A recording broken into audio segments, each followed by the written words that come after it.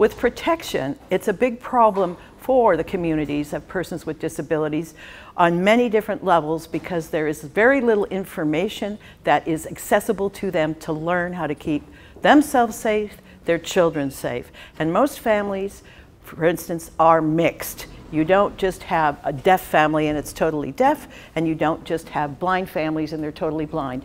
We have an intersector kind of group of people that all live together, and they need help if they cannot access the information, if they're parents and are persons with disabilities, or if they are persons that don't have disabilities and they're parents for their children who have disabilities. So it's really important to continue to include them and to use them in any educational outreach that will help them and others be safe online.